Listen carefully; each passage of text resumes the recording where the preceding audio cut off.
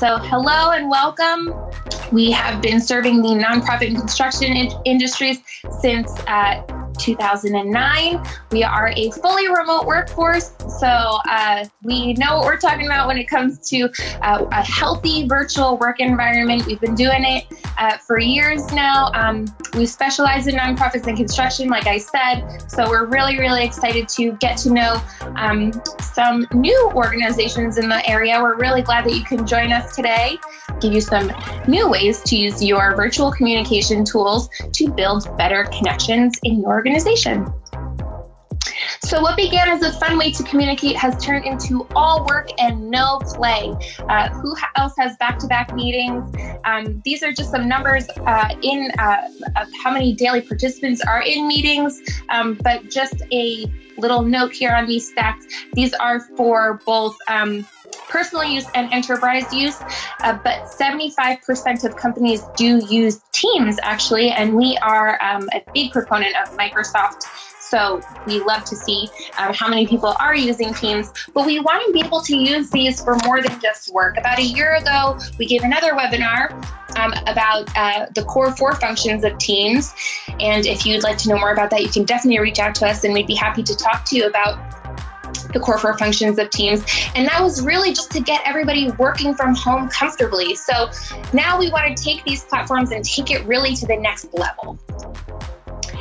Because since COVID-19, employees are feeling more socially isolated, definitely more emotionally exhausted, and we're experiencing higher stress. So nobody wants to be going through this, especially when we're remote.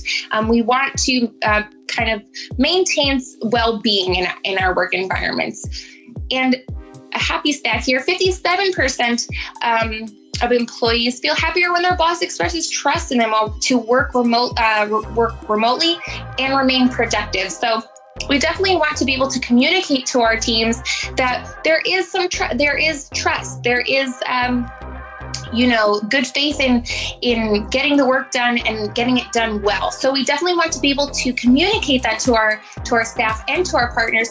So let's talk about how we can create that healthy social system. There are 3 ingredients that we are going to go over today. And the first is mutual purpose. We want everybody to know their role in the mission and to feel like they do play an integral part in reaching those goals. The next is connection. We want there to be that human connection that gets lost in a virtual work environment where we're not bumping into people every day. We're not sitting down to lunch with our work BFFs. We want to make sure that there is that connection and open lines of communication. We know that if we reach out, that somebody is going to be there. And that also goes along with the third ingredient, which is trust. We want there to be a level of trust that everybody is working productively, trust that we all have our best interests in mind, that everybody is kind of on the same team. There's no backstabbing or anything like that. We want everybody to feel like we are in this together. So that feeling of trust. And with those 3 ingredients, we have the recipe for success. So now we're going to go a little bit deeper into those 3 ingredients, and we'll start with mutual purpose. We want to meet with mutual purpose. And let's talk about how to do just that. First, we can make meetings more effective by doing a little planning. The first thing that we want to do is before each meeting, we want to establish a central point of contact. We want to make sure that all file sharing, all conversations and updates are happening in one place. A lot of the time, we use email, and those threads get really long and confusing. The attachments kind of get lost down the chain there, and we want to make sure that everything is accessible to everybody. So to establish that central point of contact, we use Teams at F8, which we love. We create teams and group chats. It doesn't even have to be a team. It can just be a group chat in a platform where you guys exchange relevant files and just update each other on where you are in each project. Then during the meetings, you want to use a lot of visual cues for improved engagement and clarity. Working virtually, we have a lot of different kind of learning styles, communication styles. So we want to vary it up, make sure that we're including visual cues or just kind of engaging with our meeting participants to make sure that everybody remains on the same page.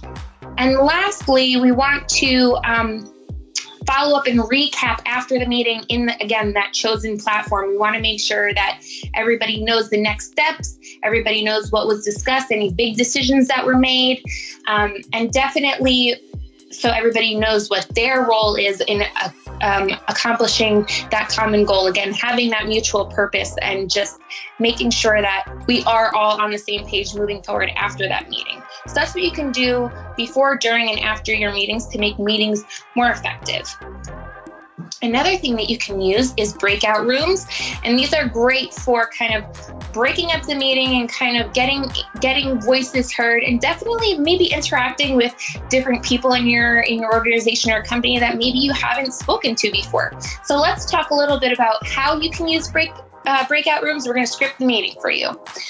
So the first thing you want to do is host a meeting with at least 4 other attendees. So breakout rooms don't work unless you have a host and 4 other people. It will just remain gray. This is the case in Teams, at least. If you try to break out into breakout rooms without enough people, it just won't work. So you definitely want to make sure there are enough people to break out into groups. And then once you're separated, the host will give you an objective, either to brainstorm or to problem solve. Everybody is going to have the same objective in each room to discuss. And then each group will assign a spokesperson and begin their discussion. So these breakout rooms usually only last for about 10 to 15 minutes. They can go for as long or as short as you'd like. But this is kind of that sweet spot, 10 to 15 minutes to kind of brainstorm, problem solve, talk it out with their team.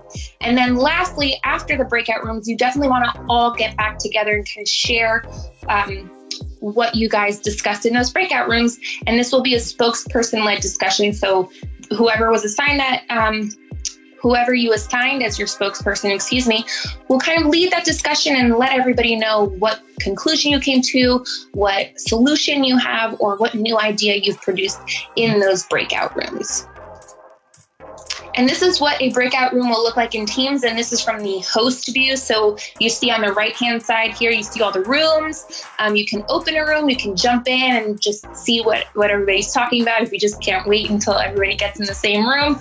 But everybody will see this. And this is what the breakout room will look like. You'll have your group in here. So that's what it looks like in Teams. Really, really fun stuff to do. And now we're going to talk about some breakout room strategies. Breakout rooms are really great because in a larger kind of meeting, not everybody gets heard, or maybe you feel like you are interrupting, or that your voice, you're not really contributing, but you are. You definitely want to make sure that everybody gets heard. And a good way to do this is to break out into smaller rooms and kind of discuss amongst yourselves and then bring those ideas back to the larger table. A helpful hint as well is to generate random groups for more inclusion. So great for interdepartmental discussion, really great for maybe like ice breaking. Maybe you're not talking with people across departments or different floors, different locations. It's a great way to kind of get people talking within your organization, just to randomly select. And now these are some strategies for breakout rooms. So, and this is kind of the flow of a meeting. You can start or incorporate these strategies throughout the meeting. So the first one that we're going to go over is a round robin style breakout room. And this is great for brainstorming and problem solving, creative thought or innovation. So how this happens is that a host will create an e-document and distribute to all of the breakout room groups the same document. Each group gets one. Then each group will propose a new idea or a solution to the problem. And then once they've proposed that idea, they will then pass that document off to another group. So now each group has a different group's solution or new idea. And now that group can objectively pose pros and cons to that new idea or that solution. And then at the end of that discussion, everybody can get back in the same room and talk about the idea that was proposed and kind of the breakdown of the pros and cons of that solution. So that's a fun way of kind of getting to know where everybody's at and talk about next steps. Next is the 1, 2, 4 all, and this is great for scalable focus. So you start with 1 person, just in a breakout room by themselves. And this is a little bit of time for solitary reflection. And then each person in their solitary room will be joined into pairs. So now each breakout room will have 2 people in it, and they'll discuss what they were reflecting on in that time by themselves. And so now each breakout room of 2 will join together, and then it will be a breakout room of 4. So then those 4 will talk about their ideas. And then after those groups of 4, we'll all be joined again into the larger meeting room. And again, you definitely want to assign a spokesperson for your group, and you'll talk about your ideas from there. And the last is share pairs, and this is hyper-focused. This is really just like a quick discussion kind of thing with a team member. And in these share pairs, you'll identify your action steps, and then you can get into immediate motion. As soon as that meeting is over, you can kind of jump right into your work with super hyper focus. You know exactly what you want to do and get it done. So that's a great way to kind of just talk it through with a teammate really quick, and you guys kind of know where you are in the project and what somebody else is going to be doing, and just really focus on your task. So those are the breakout room strategies. Hope you use them. They're really a lot of fun to do. And then, of course, we want to end with engagement. We want to end on a positive note. We want everybody to leave the meeting feeling kind of charged up, ready to go, and of course, in a good mood. So the first thing that you can do is use your time wisely. Don't feel like you have to take up the entire meeting time. If you booked maybe 30 minutes for a meeting time and you notice that at like 15, 20 minutes, all questions were answered, the conversation's kind of winding down a little bit, you see that everybody's ready to go, end the meeting. There's no reason to keep everybody there longer than you need to. You definitely want to recap big decisions and talking points so everybody is super clear on what you guys discussed. You definitely want to carve out time so that, again, everybody knows the next steps, what you'll be talking about next time you meet, and what everybody is going to be doing between that time, between now and then, what everybody's role is. Definitely take time to hold a Q&A to clarify any questions that people have, maybe what their role is, or what you'll be talking about next. Just take a few minutes to go over that. And then if you can, end the meeting maybe 5 minutes early to give people a chance to decompress. A lot of us are in marathon meetings all day, hanging up one call and taking another.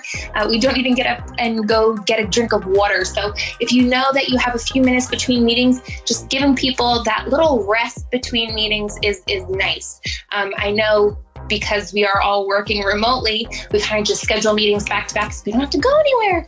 But it's nice to give people a chance to get a little break in the day between meetings. The next secret ingredient that we are going to talk about is connection. So human connection in your virtual environment, it's really vital for your mission to get that human connection back in your virtual workplace.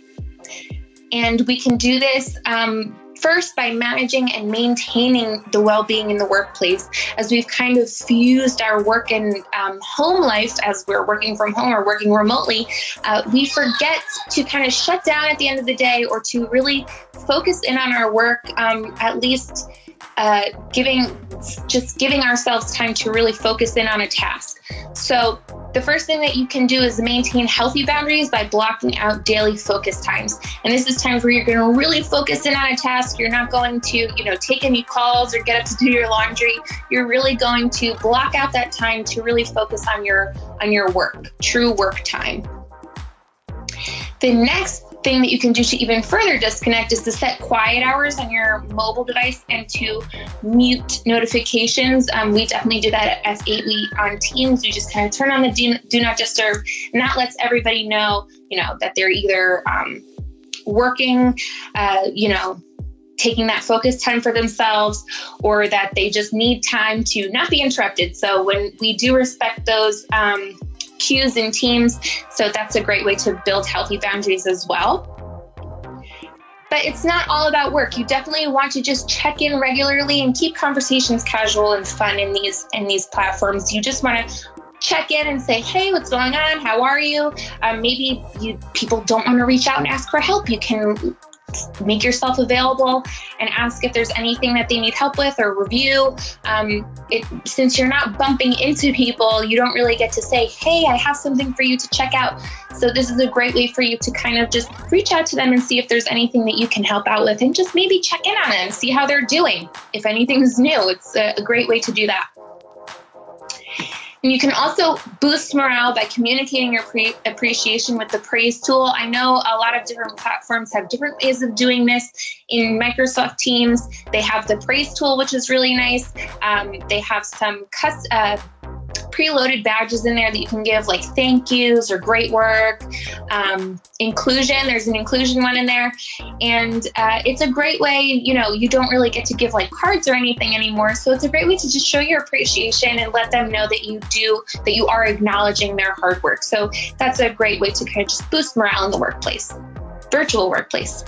Also, did you know that sharing a funny or embarrassing story of yourself can help boost brainstorming by 26%? So you definitely want to have a place where you can just a casual place to check in, just a place where you can maybe share a funny picture of your kid or your pet. Let everybody know that there's an activity or something happening this weekend outdoors that you can meet up at. Definitely a place where you can just check in with people. And a great place to do this is a virtual water cooler. And this is an online space that can be as big or as small as you want. That encourages connection outside of a structured meeting. So this could be a specific place, like a team in Microsoft Teams, a channel, or just a group chat even that you open up with everybody in. And this could be organized by department. It could be your whole organization, depending on how big or small you guys are. It could be a floor, maybe people that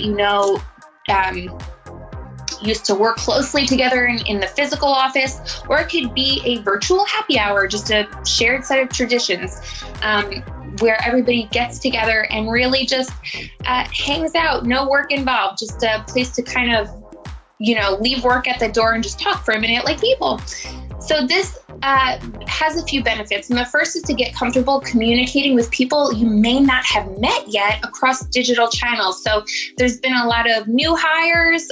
We are continuing to grow despite the challenges of COVID-19. We've seen a lot of growth in our nonprofit partners, which is really exciting. So we definitely want to be able to get to know people that we haven't met in person. And this is definitely a place to meet those people and just get to know their areas of expertise or even their special interests in this just kind of relaxed and casual environment. And lastly, this is a really, really great way to make everybody feel like a part of the team, no matter where they work. There's been a lot of relocating, a lot of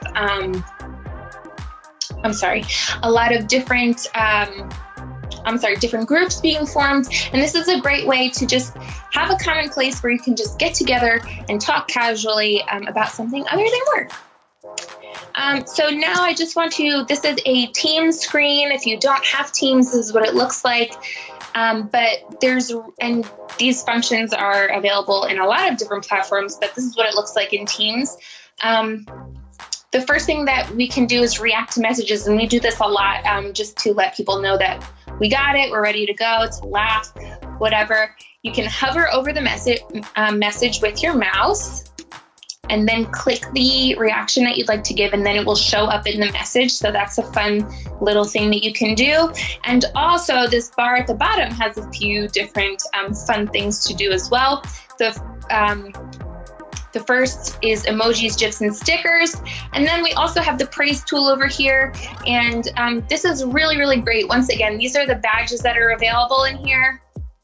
And then once you select one, you can put a little message in. We've chosen thank you. So you want to let them know what you're thanking them for, a little note showing your appreciation. You can preview it and then send it off, and it will show up just like an instant message. So that's a really great way to just show appreciation virtually. And the last thing that we're going to go over is trust. So you want to build this visible trust while virtual. And to build that trust, you have to remain visible. When you send a message, you want to know that the other person on the end will see it and is there. And so one thing that you can do is to use your I am in chat features to keep conversations direct and avoid that email overload. I know that the saying used to be that this meeting could have been an email, but now it's kind of like this email could have been just a chat. It could have just been checking in. So definitely use that chat feature instead of email just to pop in. And also it could help with file sharing to keep it in a central location. Next, you definitely want to have a channel or a group chat for updates or recaps. Definitely file sharing once again in that common location. It's really, really easy to do. And then just checking in with chat or a pop by in your virtual office. You can't really poke your head into anybody's office anymore. So this is a great way to just say, hey, do you need help with anything? Once again, just kind of reaching out, letting them know that you're there, that you're here to help them, and also just to, you know, check in and make sure that everything's going all right, that they're okay over there on the other end. You can also change your view in these virtual platforms, which is great.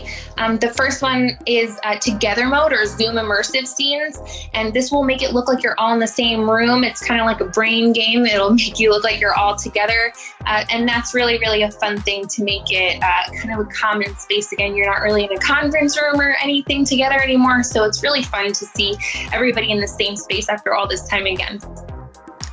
Also, again, these whiteboard features for visual cues are really, really great for encouraging different types of participation. We have a lot of different learning and communication techniques or preferences, especially when we're virtual, that we can cater to with these features, like the whiteboard feature, just kind of drawing and giving everybody that nice visual.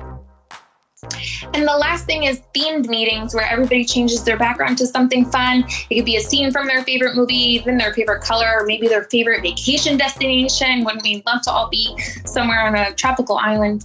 But that's just a fun way to kind of get into a meeting, have a quick little laugh before you get into business. Another thing that we want to just encourage is updating your profile pictures on your virtual platforms. If you've grown a beard, if you've changed your hair, if you've gained the COVID-19, or maybe you lost it, which is also great. Definitely just letting people know what you look like. And this is definitely, again, speaking to people who maybe you haven't met yet. So definitely giving a face to whoever's on the other end is always a great way of building that human connection once again. And then you want to get involved. One of my mentors always used to call these people silent partners, people who are definitely engaged in listening, but don't really have too much to say. You can let people know that you are there listening and invested in what they're saying. You can use live reactions during meetings, just giving a thumbs up or a laughing emoji in the chat. You can encourage attendees to raise their hands so that they don't feel the pressure to talk to you. Just, you know, by a show of hands, who has ever been to Florida? And you can just have people raise their hands. That way you don't have to pressure people into talking who may be uncomfortable. Using the chat feature to interject. This is a really, really great way to kind of be heard without interrupting the flow of the meeting. If maybe you noticed a mistake in whatever the presenter is saying, to keep everybody on the same page, you can say, hey, this is actually on page 6 of the document, not on page 3. Just turn there, and this kind of keeps the presenter on a roll. You don't have to interrupt them, and keeps everybody on the same page, literally and figuratively. And then you can always call in more members of the team if you feel like you need to. I know that in the beginning it was really just, you know, the heads of the department or the key members of the team kind of meeting, but now we have all of these platforms which allow for many, many more people to join in. So, you know, take advantage of those features and really bring in anybody who needs, who you may feel may benefit from being in that meeting, either to be heard or to generate some new ideas. It can't hurt. So we want to close out with letting you know the cost of what this kind of disengagement looks like. 70% of American workers are not reaching their full potential, with 52% of them admitting to doing the bare minimum. And this is just kind of getting the work done, not really passionate about their work, just kind of putting out what's been asked of them without really going that extra mile. And 18% admit that they are no longer invested in the mission. So this is like no motivation to get the work done. They could care less about about the mission anymore. They don't feel invested in it. And this could even go as far as sabotaging the mission, just kind of working completely against what the mutual purpose is. They don't feel a part of that mutual purpose. And this costs $450 to $550 billion lost in productivity per year. And we definitely don't want our partners to be a part of that number, to be a part of the statistic. We want to make sure that everybody is engaged, is feeling healthy in their virtual work environment, both physically, of course, given the circumstances, but also mentally healthy. We want everybody to be happy with their work environment. F8 has been fully remote for 12 years, if you can believe so. We know a little bit about working virtually and keeping it, fun, and definitely making sure that all of us are in on the mutual purpose of our mission, that there is that trust and there is that connection across virtual platforms. So we definitely want to encourage our partners and hopefully our future partners to use this new skill set to build a virtually inclusive work environment, and to keep everybody working happily, and that everybody's well-being is part of that environment, to have a positive work environment. We are in MWBE, proudly providing technology support to your community since 2009. And hopefully we'll be hearing from you soon. If you have any questions, you can email us at webinar@f8consulting.com, and we'll be happy to assist you in any way that we possibly can. Once again, it was great to meet you today. I'm really excited to see you here. And hopefully we'll be talking again soon. So until then, we hope you stay safe, be well, and we hope that you are now virtually inclusive. And with that, I'm going to wrap this up and end it. So have a great day, stay safe, and bye-bye. Thanks, everyone.